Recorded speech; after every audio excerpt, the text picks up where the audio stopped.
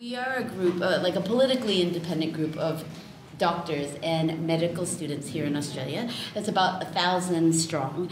And what we do is promote health through protection of the environment. And our focuses have primarily been recently, it's on climate change, on air pollution, on preserving biodiversity, as well as also preserving, like basically cleaning up our own house and working on hospital sustainability. So I think as doctors working in the area of climate change, what we're doing is learning to talk to our patients about protecting the environment, not directly through that, but by tackling some of the health issues that come along with it. So in particular, talking about the health co-benefits, actions which improve health, such as eating less red meat, more active transport, such as walking or cycling. And those actions, as a result, are helpful for the environment.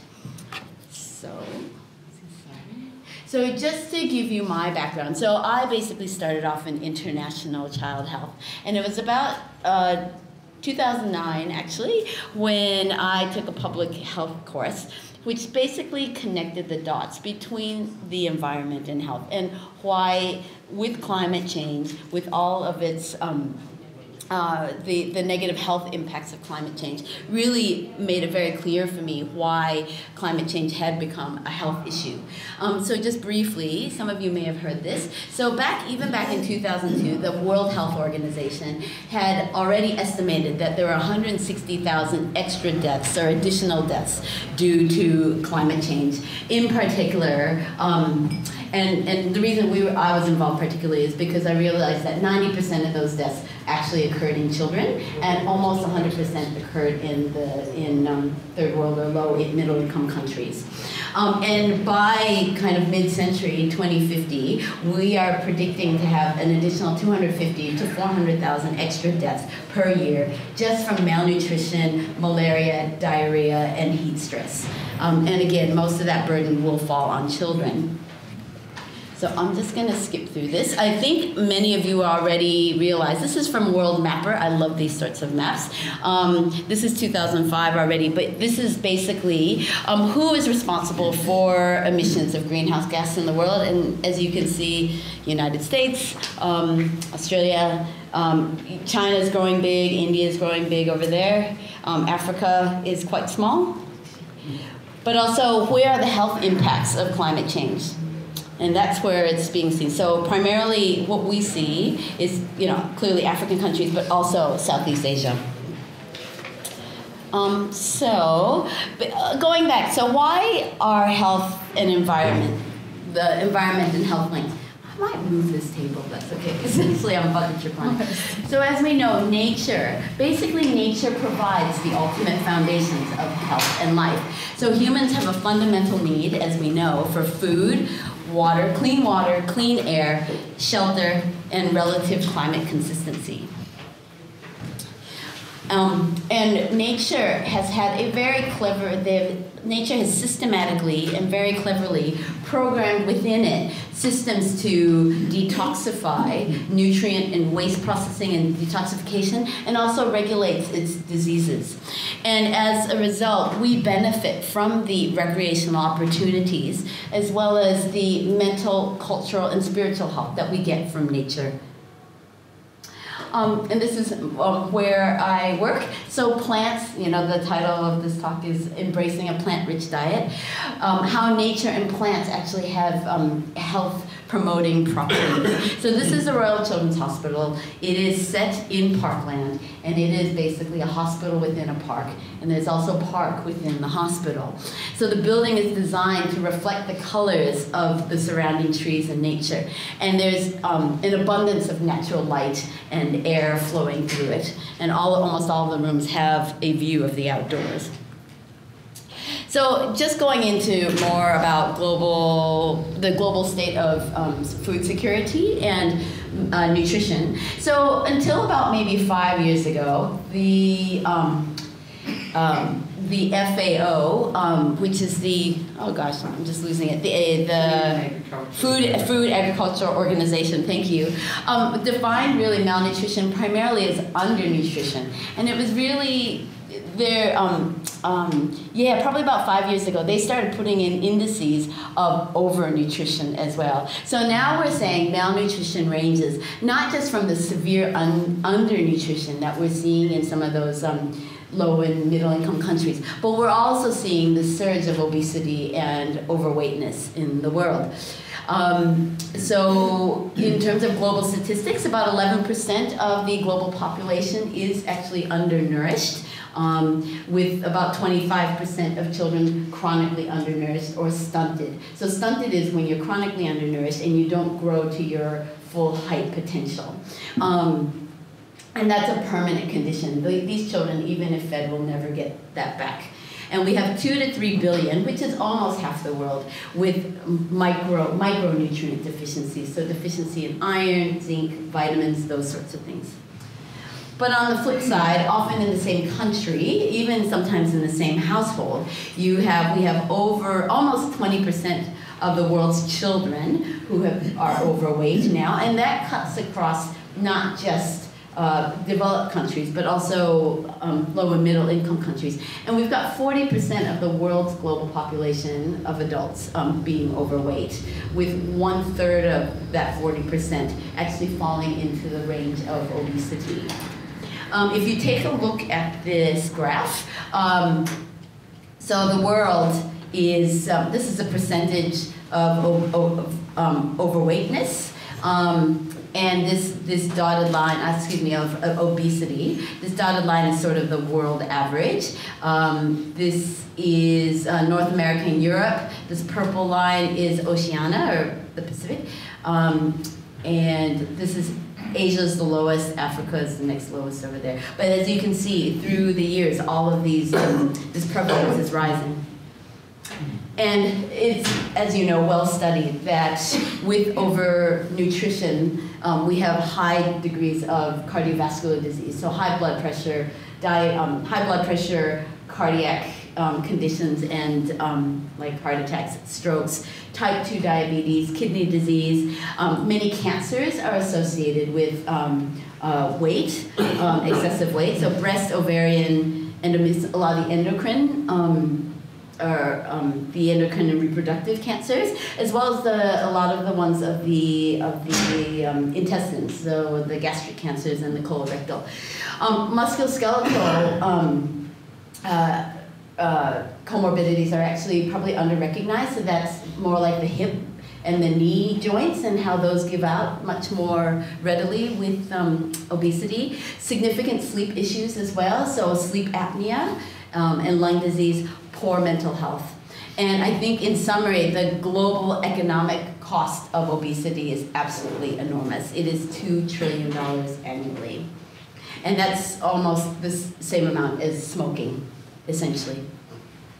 And so how is this happening? So global diets are shifting towards overconsumption. See? So basically this black line is the world. You can see over time, and basically people are consuming more calories. So this is the US, this is Europe, but you can see China's starting to come up, Ethiopia, so even the lower income countries are really starting to rise. The world itself has become more, food has become more abundant. And particularly in animal-based proteins, we're seeing the same. So this is sort of the world average, but see, Indonesia is climbing up, Nigeria is climbing up, China is climbing up, Japan is climbing up as well. And most people are getting far more protein than they need. So the daily requirements for an adult for protein is about 50 to 60 grams a day. And so that's what this black line is here.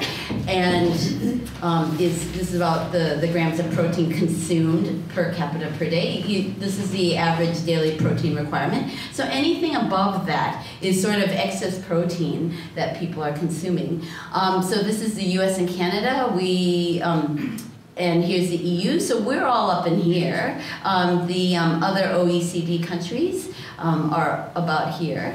And then the green represents the plant, the source of the protein. So the green is the plant-based proteins, and the red is the animal-based proteins. So as you can also see that we are getting probably about half of our protein from animal-based sources. And so even back in 2015, Australia was actually crowned the meat capital of the world. So we eat, not personally, but we eat about almost 100 kilograms of meat a year. And if you average that out, that's about 250 grams a day, which is 4 to 5 times the recommended daily protein recommendations. I think other data on Australia. So nutrition in Australia, about 60% of adults here are overweight or obese. This graph here shows basically fruit and vegetable consumption. So as opposed to the meat consumption, this is by age, so 2 to 4, 4 to 8. I know this probably doesn't show up very well, 9 to 15. So these are the kids, and these are the adult age groups. This is what percentage actually meet their fruit requirement per day. And so you can see it kind of dips down here and then kind of goes back up. And this percentage is what percent of kids like this age or adults this age meet their vegetable requirements here. So, so less than 4% adults and less than 1% of children eat the minimum recommended servings of fruit and veg every day. And the other, I think, in Australia, over 1/3 of total energy intake comes from what we call discretionary foods. And this is the ABS, this is the Bureau of Statistics here in Australia. And that accounts for a significant proportion of the diet-related, like water use, global greenhouse gas emissions, and land use as well. And we'll get into that. So that's just our picture of what we're facing. Many of you are probably already familiar with this, so basically the global food system that is currently in place. So basically evolved since the last half of the year, since sort of World War II, with increasing industrialization of agriculture. And it's been driven by a need for food security, but also by big business. I don't know if any of you read Fast Food Nation or heard of it? This is the US. And I read this, 15 years ago or something, and it was talking about the rise of McDonald's and how successful it was. And because it became so successful, it was such a player in US agriculture, it could actually drive and influence agricultural production. So it could drive the chicken industry to produce chickens with bigger breast sizes. It basically owned half of the potato market, from its French potato, what do you call them here? French chips, French fries. And so by being such a big industry, it basically could push and bully the agricultural industry into doing what it wanted. As a result of some of this, what has resulted is very energy rich, which is like calorie rich, but very poor nutrient crops. So like poor in vitamins and minerals. And basically we've been driven, the goal of it has shifted, of the agricultural system, has shifted from providing actual food to providing food for livestock and the food processing industry. So in the States it's corn syrup, and here it's the sugar cane to be put into processed food. Does anybody know what percentage of food grown here in Australia is gets to the table as food? It's 2/3.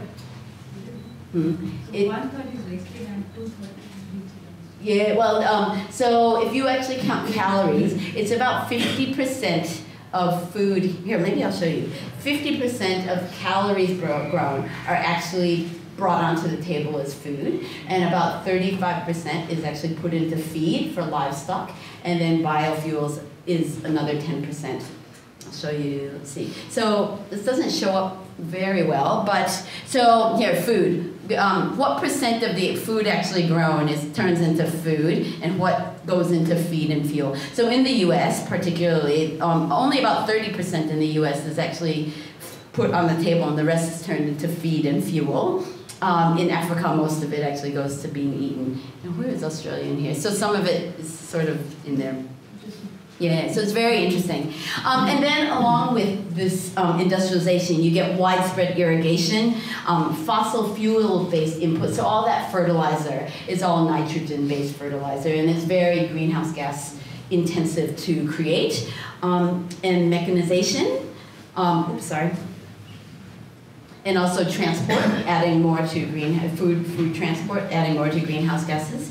Then you get technology and government policies that favor a limited number of crops. So certain species of corn, certain species, the most hardy types of strawberries that don't necessarily taste like much, but they can be transported from place to place. And so what we've basically done is eliminate biodiversity in favor of this big food systems. So what it did was initially increase our food yields, which benefited human health. But what now we're seeing quite a wide range of negative environmental and health effects from that. So the food system impact on agriculture. Agricultural activities occupy 40 to 50% of the Earth's land surface, and accounts for 70% of human freshwater use. And importantly, accounts for somewhere between a fifth to a third of our global greenhouse gas emissions. And of that, over 80% is attributed to livestock production. In Australia, about 60% of our land is dedicated to agriculture, of which 95% of that is livestock raising. Agriculture accounts for about 20% of our total greenhouse gases.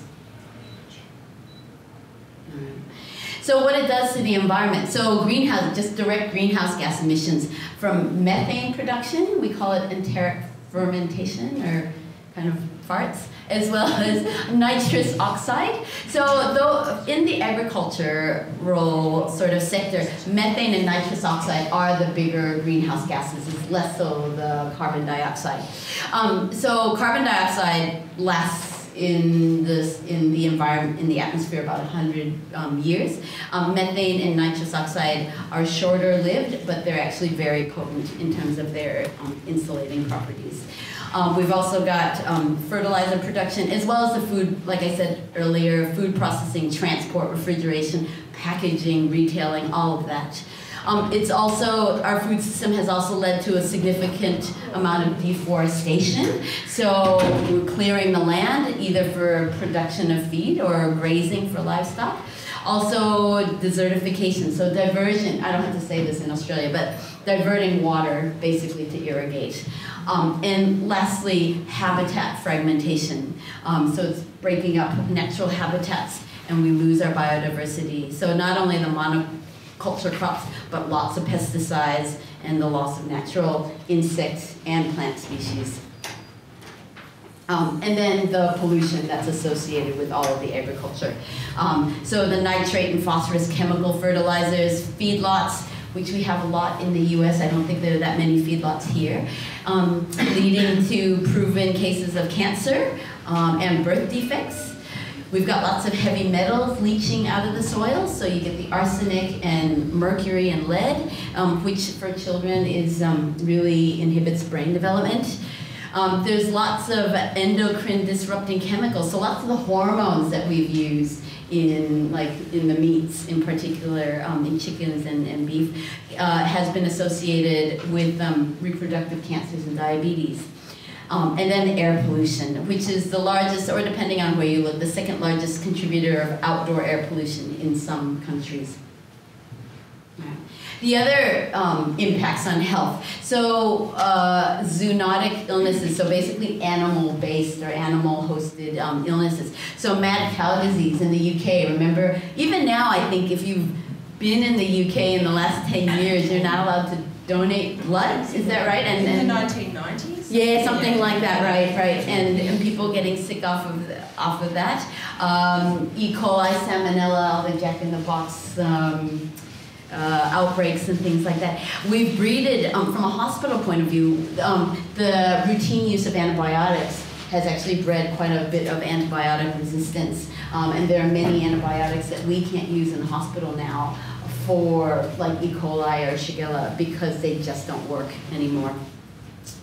There are the occupational hazards of those in the agriculture industry, so the injuries, heat, airborne particles, the chemicals, as well as the mental health effects. So as you all know, what we're seeing during the droughts in New South Wales and Victoria, and how that has led to a higher mental health, deterioration of mental health and suicide rates amongst farmers. And then also the unhealthy dietary patterns. How much time do I have left? Okay. All right. So I think the other thing to emphasize is that not all meat, what do we say, all men are created equal? Not all meat is actually created equally. So the green is the amount of land used to create per ton of protein consumed. This is the blue is the water use, and this orange here is the greenhouse gas emissions per ton of protein consumed. So this is pulses. These are the lentils, the beans, the soy, as opposed to beef. So beef is actually probably one of the biggest culprits, depending on which statistic you use. 20 to 100 times more land and water consumed, and emits 20 to 100 times more greenhouse gases compared to your pulses here. You've got poultry and pork, which are approximately 3 times more compared to the legumes. Not like 20, but more like 3. And then the fish as well. Beef in particular, beef and lamb and mutton are primarily very energy intensive. If beef was its own country, it would be the 3rd largest greenhouse gas emitter after China and the US. I guess also food, other further considerations, so food wastage, as somebody said earlier, 1/3 of the food that is produced is actually wasted at various points of production or distribution.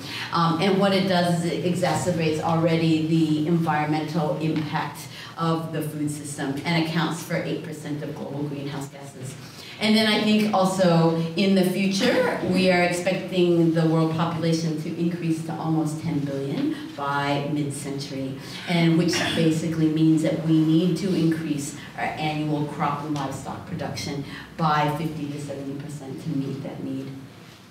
So this is why I've been asked to come today. Has drawdown been brought up already during the conference, I assume? So as you know, Drawdown basically is a book and a website, and I'm wiggling a little bit here, of the 100 most, I guess, impactful actions that people can take to make an impact on climate change.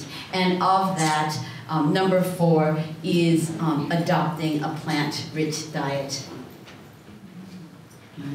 So I think maybe in a nutshell, this is really what it does. This is what I call the health co-benefits of adopting a plant-rich diet. So if consumption of meat, this is in a study in the UK, if consumption of meat, dairy, and eggs were halved, you get both the health benefit, saturated fat intake could be reduced by 40%, and what we see is an expected decrease in obesity, in heart disease, in diabetes, and some cancers. But at the same time, you get greenhouse gas reductions by 25%, nitrogen emission reductions by 40%, and cropland use decreases by at least 25%. And that's just in the UK. There have been other similar studies, so modeling studies back in 2009 that said if there was a 30% reduction in livestock, then already the UK, 15% decrease in heart disease, so heart attacks, and this many lives saved every year. Same thing in Sao Paulo, Brazil, 16% decrease in heart disease, and that many deaths saved per year. And that's how many years of life saved. So if life expectancy is 80 and somebody dies at the age of 45, that's 35 years saved. So that's of productive years saved. So that's a lot of productive years of life by people saved. These are all the studies just from 2012, basically talking about how sustainable dietary patterns affect human health in terms of decreases in mortality rate, decreases in heart disease, diabetes, colorectal cancer, and years of lives lost. And that's going to either vegan, vegetarian diet, or here, meat partly replaced by other foods. And basically, in summary, transitioning to a more plant-based diet could reduce global mortality by 5 to 20% and lead to $1 trillion of healthcare costs saved annually. And then in terms of emissions, so estimated greenhouse gas emissions.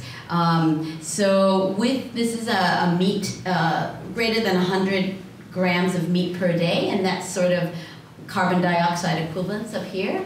Reducing that to meat less than 50 grams a day. I think I said 50 grams a day was the kind of protein requirement. Already, even a reduction from over 100 grams down to just over 50, look at that drop in greenhouse gas emissions. And then if you go down to fish, that's how much you're saving. And then if you go to a vegetarian or a vegan diet here.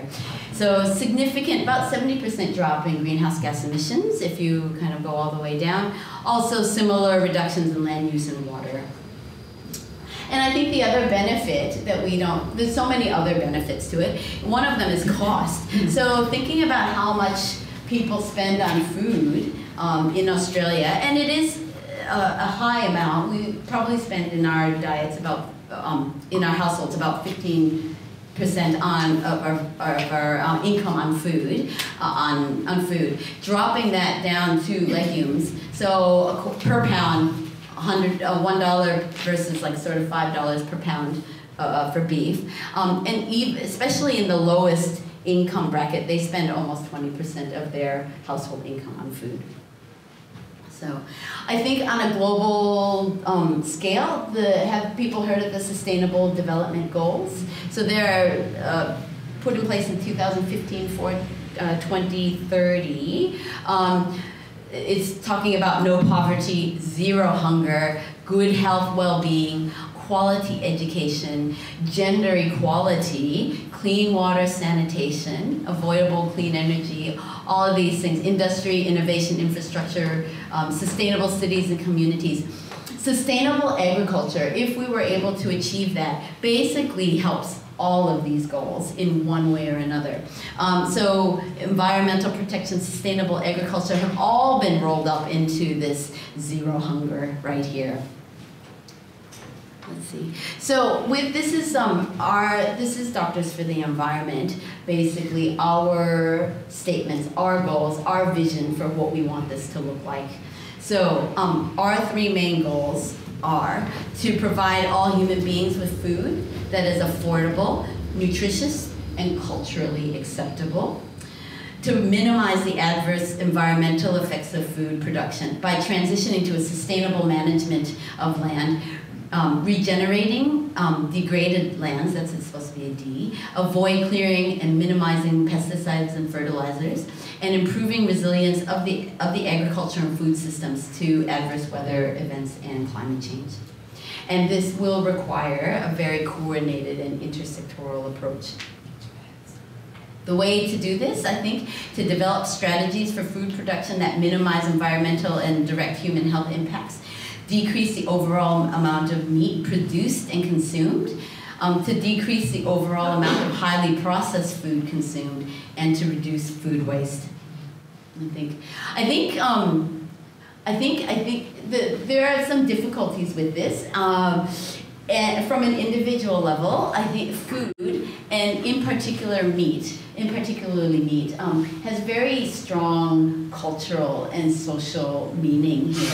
Like what I see in my clinic practice all the time, you get these kids, these parents bringing their kids in, and these kids are healthy and they're running around and the parents are like, look, he looks so sickly, he doesn't eat much meat. Like, and it's always around meat. It's like, he doesn't eat much meat, he just looks so, and he's just, you know, he's just fine, really, you know? But they see this as he's not eating enough meat, that translates into poor health. So that's their vision of what health is. I think the cultural meaning of meat is also, it's a reflection of financial success. It's also a reflection of generosity towards other people, like when you come in. So we've built our paradigm of success and of food around meat and 3 veg, and I think that needs to change. I think there's a very popular perception of vegetarianism and being vegan as subtraction, like food, it's taking things away from your diet, and it's almost an apology for food rather than actually enhancing and promoting the attractiveness of a more plant-based diet. So plant-based options must be available, accessible, visible, enticing and attractive and fulfilling, and probably will need to include some high-quality meat substitutes.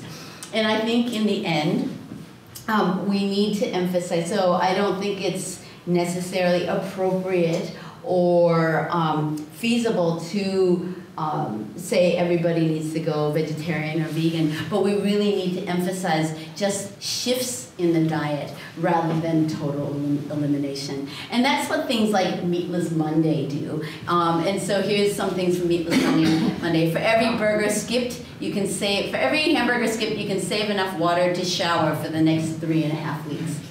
You know, that sort of thing.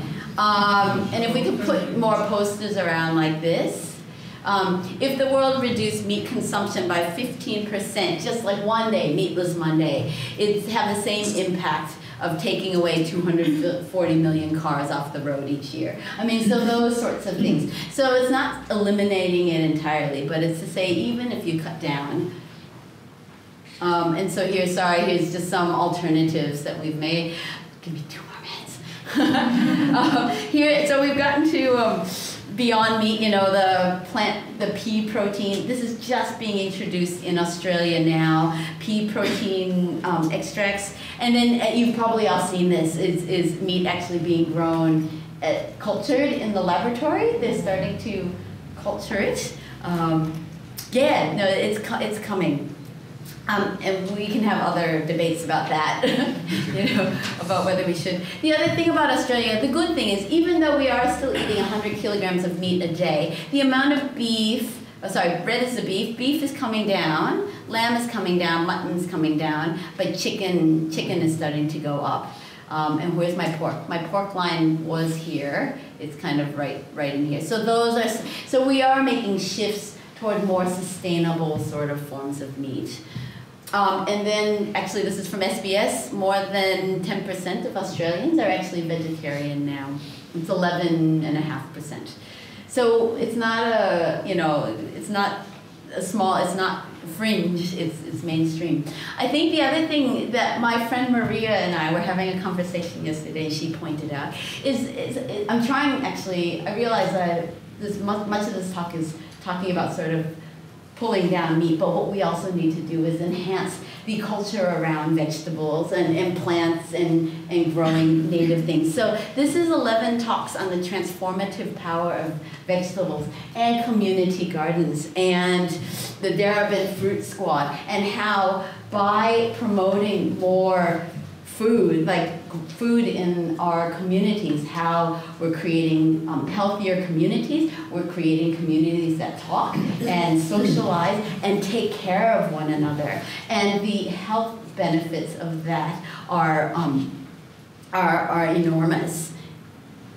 So I think what we say in policy is that we need a coordinated intersectoral approach to food policy that integrates public health and climate change mitigation and environmental protection. I think I'll skip some of them, but prioritizing research, adopting strategies that minimize the environmental effects of animal agriculture and preserve water resources. I think some of the more interesting ones though here, appropriate governmental regulation oversight of fishing, support programs that nurture physical and mental health, introduce widespread measures to reduce food waste. Oh, where am I? I'm trying to get to the ones that I want here. Here, I think the most important here. What policy can do is basically we need mechanisms for food pricing and access which reflect the true cost of food. So the true cost of if you add in the health costs of obesity, if you add in the health costs, the environmental costs of cleaning up degraded land, then that hamburger or that McDonald's Big Gulp, the 7-Eleven Big Gulp, won't look as good as that apple in terms of cost. Like I've had kids come in to my clinical room carrying around their 2-liter soda can, and they're saying, and the families are saying, we can't afford fresh fruit and vegetables, but you could afford that. You know what I mean? And so if you actually give them what it really, if it really, you know, if it costs them the true cost of a soda, they may actually have a banana instead. So I think that's really what I'm going to say. I think, here we go. So this is what I'm saying, bringing down the price of food and veg by basically factoring in the true costs of what that is and taking down the costs of that proportionately. Have people heard of a meat tax? Oh, go ahead, yeah? I presume mechanisms for pricing is a polite way of saying taxes. Well, yeah, we're kind of, well, I guess so, yeah. That is it. I hadn't heard of a meat tax, actually, until this. So some people call them sort of sin taxes, similar to what they did with tobacco and alcohol. Yeah, so some people are saying a meat tax is actually inevitable here. This is actually from the UK. Sugar tax? Sugar tax? Sugar tax? Please, That's please. right, that's right. And then here, this is Stephanie Alexander, the food gardens in schools. Yep, I'll stop there. And so here's my last slide. Here, this is Michael Pollan. For anyone who's read Michael Pollan, this is my favorite. Eat food, not too much, mostly plants. Thank you very much.